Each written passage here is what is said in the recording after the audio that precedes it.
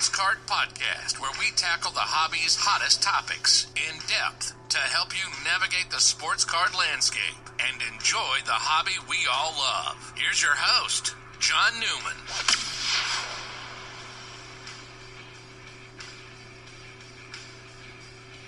All right, welcome to another edition of Hobby Quick Hits. Today's episode is going to be pertaining to just some post-national thoughts, just kind of the really wrap it up. I haven't done that on this show, and even on our big show, Sports Card Nation, I talk more about what I did than my thoughts. So I'm going to use this shorter show, kind of things I saw, observed, where I think we're at in the hobby and that sort of thing. So, but before we get to that, let's hear from our great sponsor, Mojo Breaks. Hey folks, wanted to tell you about the best place to get some of your sealed sports card wax products. Great selection and some of the lowest prices on the web. MojoBreakShop.com is that place. Whether it's a box or a whole case, they're your guys, and they ship around the world right to your door. The Mojo Break name is one of the most trusted in the hobby. From sports cards to Pokemon, their selection can't be beat. They offer daily deals and pre-orders. Who won first place at this year's Topps Rip Party? None other than Mojo Break. Their prices are already great, but here's a way to save even more money. Use the code QUICKHITS, that's QUICKHITS, for 10% off anything on MojoBreakShop.com. They also have a full-service card shop in Santa Clara, California. So if you're in the area, stop by. They're open 7 days a week, so check them out at MojoBreakShop.com. All right, let's talk about the 41st National in Chicago. Hopefully you got to go like I did. Very, very busy. The National said, without releasing actual figures, said it was the second most attended National. First day was the most attended ever on day one, Wednesday. And it was very busy. I will say this as someone who was, likes to buy some cards at shows when I'm not there as a dealer. It was actually very hard, especially on Thursday, Friday, and Saturday, to really get some showcase time right in front of a showcase. You sort of had to wait your turn, or a lot of times if you saw an opening, you kind of had to quickly fill that spot. I like to look through, dollar boxes, $5 boxes, $10 boxes. That space was at a premium. It was hard to get into those areas. I mean, I went to the singles club, which is the way they have that set up is really ideal, so that you don't really have to fight too many people off there. That's a great opportunity, especially at $1 a card. But it was hard to navigate it, as a buyer to in front of certain cases. You had to sort of wait your turn, and nothing wrong with that. I'm not complaining, but it was just that busy that sometimes you almost felt like when you're waiting, you almost felt like you were eavesdropping, watching someone else while you tried to get in there. But if it was a case you definitely wanted to see, I waited and bided my time as you're required to do. But it was packed. It was hot. That's what happens. Not complaining. This was the first time I went for the whole week. My feet are still barking at me, saying thanks for putting us in that predicament. But it's a great time. And listen, it's a card show. It's so many layers to what the National really is, right? Obviously, it's the biggest card show of the year. I've coined it the Super Bowl of the hobby, but it's also a networking event, right? It's what event each year is going to have the most people from the hobby attending it? It's the National. And so when you want to meet your friends and people you've met online, in many cases for the first time, maybe not the first time, the Nationals become that place, right? And then we see all these events off the National, off-site, right? And I'm not talking about Cubs or White Sox. I'm talking about hobby events. Many of the companies had private, VIP parties. I even noticed many of the new companies did these, private parties, which is a great way to expose your company, invite folks that you want maybe to invest or be involved. It's a great networking opportunity. I went to a couple. I was invited to more, but I'm getting old in my old age, so it's hard for me to do everything, but tried to make my attendance at a few. Another stat from the National, 47% of the tickets sold were people attending their first National. I knew that number was going to be high. I did not know that number was going to be that high. Think about that, 47%. That's almost half of the people in the building, just slightly half, less than half, where everyone was attending their first National. I think that's a testament, folks, to where the hobby is. A lot of new entrants, a lot of new blood, as they like to say, new money, however you want to phrase it. I think that's good. I think that's good. We need people in the hobby for the hobby to thrive and go forward. If we were losing more people than we were gaining, the hobby, maybe some people would like that. Hey, cost, things will come down. I can just buy whatever I want. I get that. But if you really, really care about the hobby, you want it to thrive and survive. And we've seen in the past what can happen when a lot of people leave the hobby. We've seen this. This is not unprecedented. So I don't wish for that. I don't hope for that. And I welcome anyone new, whether they're coming in to quick flip or they're coming in for the long haul. We all can enjoy the hobby in different sort of ways. But that 47%, going back to that number is a real indicative of where we are with the hobby. Still strong. Will all of those 47% stay for the long haul? No. Let's be honest. That doesn't happen in any hobby or any business, right? People leave, people change jobs, people quit jobs, people quit hobbies. But that's a very high number, and it's a very strong indicator of how strong the hobby is, even with some prices kind of correcting and leveling off, if you will. So the hobby is still very strong. Some on the floor observations. Well, like everything else in the hobby blowing up, content creation has blown up exponentially as well. Now, I will say this: I expected to see more cameras on the floor of people, live footage, shooting live. And there was some, don't get me wrong, there was some.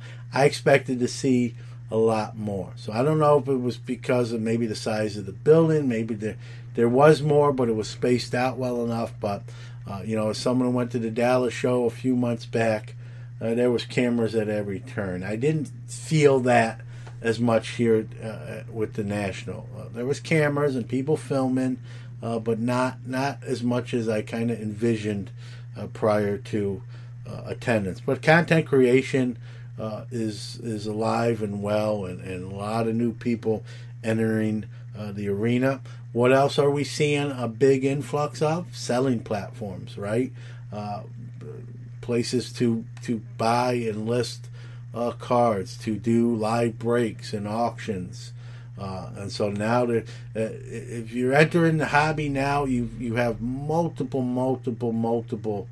different platforms you can sell your inventory on. Plenty of avenues, and reminds me back in the day, when there wasn't, it was eBay and maybe a message board, AOL or Net54. Our options were limited. Now there's no shortages of places to sell and buy into breaks, and so for those who are thinking about doing it full time, it's not easy, but you have more opportunities than you ever had prior. Speaking of new people or young people, and just being young doesn't mean you're new, so I don't want to put those two together, but I see a lot of that. The demographic, I think, age 20 to 35, I think is probably the biggest represented demographic I saw in Chicago. And I was pleasantly surprised at that age demographic. I saw a lot of them buying and interested in vintage cards. And it's not the demographic you traditionally think would be. They would be more the shiny new, but I did, and majority are, but I saw a lot of interest towards vintage cards, which was good to see.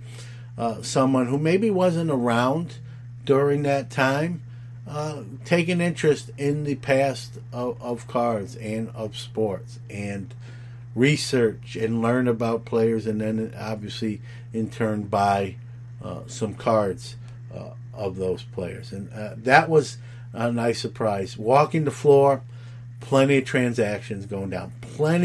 Here's one of my most favorite things about this year's National. Lots of kids. I saw more kids in 2021 than I saw in 2019. It's not even debatable.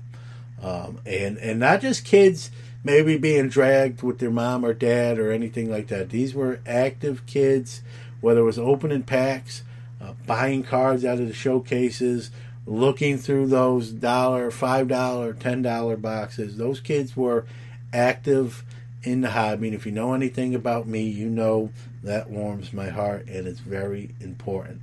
Some will argue it's not as important as I make it out to be. We can debate that for hours, but I was really glad to see kids active in the hobby to that level on the grandest stage every year.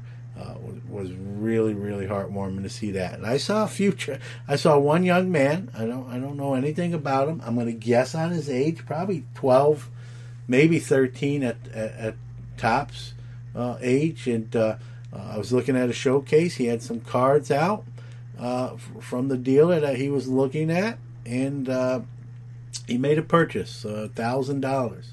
So, young man, making $1,000 transaction, and someone said, "Man, how you look at it, right?" I thought it was great. The young man looked at the card, probably did a little haggling, learning the art of the deal at a very young age. I think that's a skill that shouldn't be poo-pooed.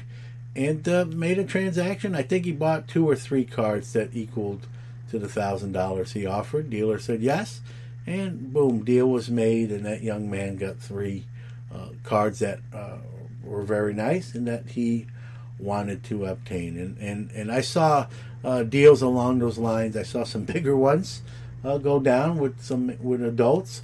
It was a lot of transactions going down, and the dealers I spoke to, as a fellow dealer, you ask, how's it going? Or I heard someone else ask them, how's it going? And I heard a lot of best show I've ever had kind of deal. And so I heard a lot of that. It was sort of a little different than what I heard in Dallas, where dealers were like not even looking at people selling their cards on the other side of the table. Now that was going on. The other thing I saw a lot of were trade cash deals, where it's a real big time expensive card, and the person wanting it says, "Hey, I don't have enough cash to buy it, but will you take a cash card combo? Here's my cards if you wanna, and I got this much cash I could put towards that." I saw a lot of those type deals, which those are great too. That's a transaction just the same. I saw a lot of just trades. Hey, I want that one big card. Would you be interested in maybe 3 or 4 cards for the one? And I saw a lot of those deals go down, and that's just in walking around in a limited litmus test, if you will. So a lot of transactions on that floor. Heard a lot of dealers raving about how well they were doing, and so that's a good sign. That's a good sign for the hobby, irregardless of what you might hear in other places. The hobby's doing okay, and it's okay for prices to come down too. That's not always an indicator of hobby strength. That's just a correction in what people are willing to pay. The other thing I've seen the rise of is something that many years ago we frowned upon in the hobby, right?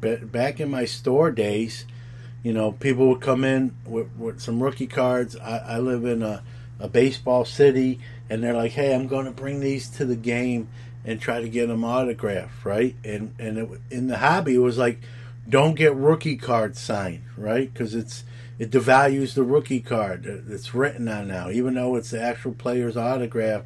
If you were going to grade it, they're gonna penalize you for the writing on the card and downgrade the card condition. And so it was a thing in the hobby where not just me, but it was like, don't get rookie cards signed. Get other second, third, fourth year cards signed. That way you don't devalue the rookie card. That has changed.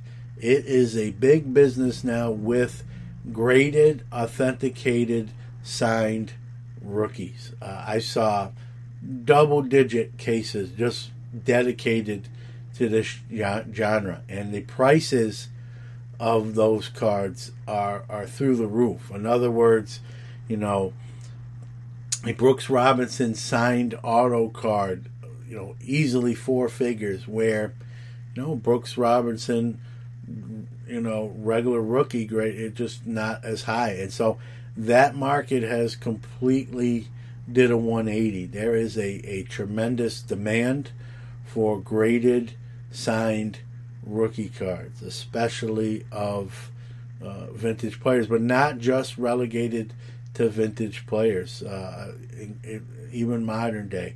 And there are showcases dedicated to this, I don't know if you want to call it phenomenon, but genre now. And it's something I really never thought, and again, I didn't realize this just now at the National, but going to the National and seeing how many showcases were dedicated to that sort of card is what surprised me. I knew it was a thing, but I didn't realize it was that big of a thing now. So rookie cards, signed and slabbed, authentic auto, and the card itself is a huge thing. I know I met a person or two that told me that's what they do now. That's really their hobby. That's all they do now. They don't open cards. They got rid of a lot of stuff, and they just collect, Hall of Fame rookie cards autographed by said player and slabbed. And it's a huge thing, and something the younger version of me in the hobby wouldn't have ever seen coming. But we could say that, or I could say that about a lot of things, right? When I was younger and opening packs, right? I didn't want my buddies opening my packs. Those are mine. Get your own type of deal, right? And now we have break-in, right? Where people are opening your packs for you and sending you what you get, right? What they pull. And if you would have told me that back then, that would be a thing. I would have thought you're crazy. So the hobby, as we all know, evolves, changes. Most of it for the better. Not all, but most of it for the better. So it was a great National. I hope you enjoyed it just as well as we look forward to Atlantic City in less than a year now. All right. Thank you for listening to another episode of Hobby Quick Hits. Want to give out our social media, starting with our website, which is www.sportscardnationpodcast.com. Facebook, you can follow us at www.facebook.com/sportscardnationpodcast/ Twitter, we are at sportscardnat1, so it's sportscard NATI1. Instagram at sportscardnationpodcast, or you can email the show hobbyquickhits@gmail.com. Again, thanks for listening. We'll see you next week.